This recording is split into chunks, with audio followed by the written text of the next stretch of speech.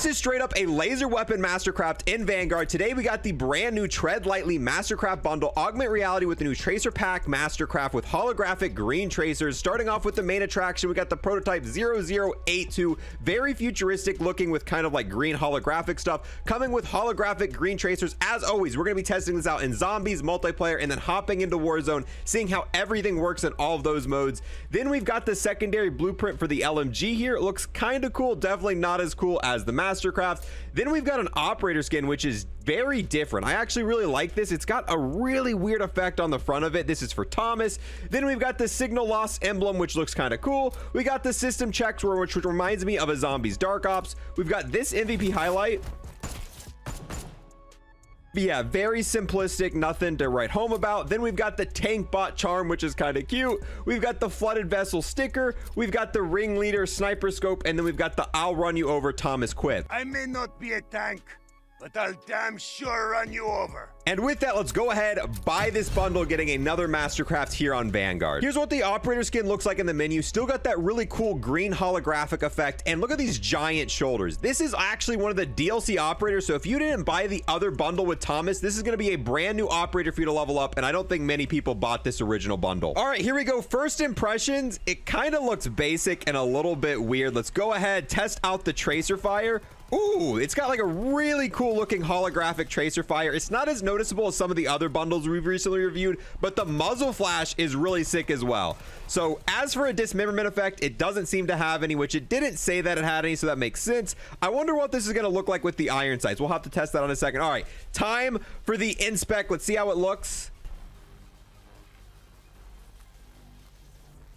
Oh, please tell me that's not it. Okay, so that is a very, very basic inspect. This is one of the more garbage. Yeah, there's been a lot of bad Mastercrafts in Vanguard. The last few have been pretty good. This one is pretty underwhelming. I definitely think this looks better with the iron sights. Ooh, wow, you can even see more of like the vent shooting out the holographic stuff. When I'm running this weapon, I'm definitely going to be using the iron sights. This is the Volk, if you're wondering. I know it's really hard to tell. Yes, this is the Volk assault rifle, which is the first Mastercraft / cool variant we've seen for the Volk. So if you're a huge fan of the Volk, I know it's really good in like multiplayer. This might be a weapon you would want to get. Here it is on a darker map, and it does show up a little bit better on a darker map. The tracer fire, everything about this bundle is a little, ooh, yeah, it glows definitely a lot better on a darker map here. But for multiplayer players, it's not going to help a ton. But if you're a zombies player playing the first map, which is very dark, it does stand out a lot more. Now it's time to test out camos on this Mastercraft. But before we do that, if you're new here and want to sub, I would greatly appreciate it. We do in-depth reviews of all bundles in this game, Cold War, Modern Warfare 2019, and obviously Modern Warfare 2 when it releases later this year. And if you left a comment or a like on this video, I appreciate it a ton. Pack-a-punch time. Let's see how the coverage looks like on this weapon. Got really good coverage. You can still see all of the green holographic stuff. As for zombie pack-a-punch camos, this is definitely a pass ranking for me. I love when weapons incorporate the normal design and the camo design very well. Here we are in a brighter map, and it becomes a lot harder to see the moving lines once you're on a brighter map. I think if we go in a darker area, yeah, now you can see it really well, but you lose a lot of the detail in brighter environments like you see in multiplayer. Go ahead, give it an inspect.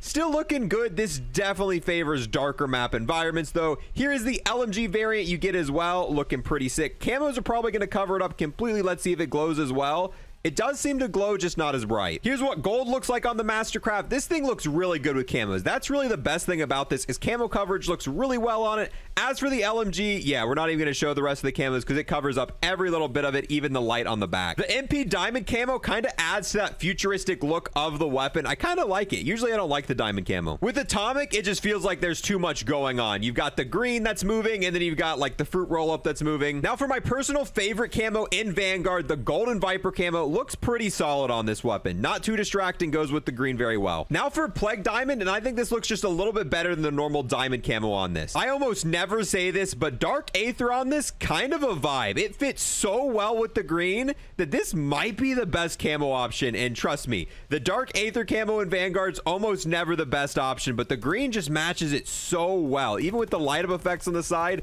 I might be running this with dark Aether, which this is definitely a first for Vanguard. Here's what the skin looks like in a third-person view, overall the skin's pretty basic, with the biggest selling feature being that holographic face mask. You can even see it as another operator looking at it, and if you look at it in a light area, you really can see that you can't see it that much besides on the mask. However, if you look at it in a more darker area, you can clearly see that holographic kind of tint slash light coming off on it. Here's the attachment test. Let's see how this Mastercraft looks like when you start taking off attachments. Most of the time, this doesn't work very well. The Mastercrafts look really bad when you start taking off attachments. So the muzzle didn't really do anything. The underbarrel didn't do anything. The magazine does make a difference. The grip doesn't. The stock usually has a big effect. So yeah, unless you want to use the stock that comes on this, it does take away a lot from the weapon here. Optic doesn't do anything. Oh, and the barrel take. I mean, this isn't that bad looking. The blueprint isn't terrible when you start taking everything off, but it does make a pretty massive difference. It actually doesn't look that bad in game when you take the attachments off. Most other Mastercrafts, the inspect's a little off, but most other Mastercrafts, when you take off the attachments, don't work at all. But I mean, this thing's passable. You could probably rock whatever attachments you want on it, and it's still gonna have that Mastercraft vibe, just not as cool as the default attachments. These are the attachments that come on the blueprint. If that's important to you, for the muzzle, it's the F8 stabilizer. The barrel is the 407 custom. The optic is the slate refractor. The stock is the 2022 V adjustable. The underbarrel is the strafe angled. The magazine is the .3 Russian short 45. We got the subsonic anotype.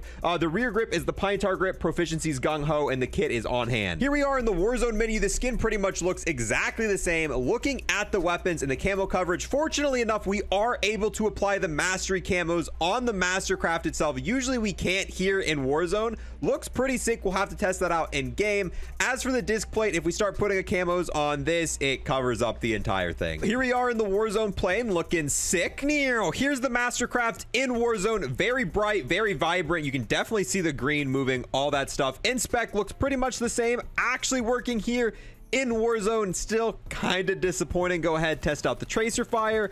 The muzzle effect is here. It doesn't seem to be as notable. Let's go into a little darker of an area, see if we can notice the muzzle flash maybe a little bit more.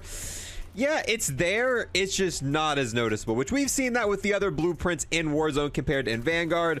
The tracer effect, still pretty much the exact same. Ooh, and here's the gold on the Mastercraft. Camos on this look so freaking clean. The gold looking absolutely fantastic. Unfortunately, the zombie camos don't work, so we're not going to be able to see what the golden Viper looks like just because there are no zombie Vanguard camos in Warzone yet. All right, here we go, and this is the diamond camo, looking pretty sick on this. And then last but not least is the atomic camo, which, ooh, there's just it's just too much going on. Like, I like the atomic camo in a lot of Mastercrafts, but with this and the green, the colors don't clash very well at all. With that, boys, we're gonna go ahead and wrap up this bundle review. Overall, if you don't own Thomas as an operator yet, it kind of makes a little bit of sense to get this if you care about maxing out all the operators, because this is probably going to be the best bundle you're going to receive with the Thomas operator, because you do get a Mastercraft that looks kind of good with it. Overall, as like a bundle itself, if you don't include the fact that you get a new operator in it, I'm probably going to give this one a 3 out of 10. It's not the worst bundle we've ever seen,